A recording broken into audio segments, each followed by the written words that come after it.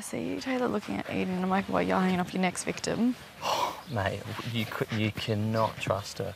Just the things she was saying and doing to me, I was like, in my head, I was like, this is a shoo-in. Maybe it was like too easy and too obvious. I go, there's no way in the world this girl's not going to recouple with me. Like, I would be willing to bet everything on it. Really? I do not trust her. You've got no idea.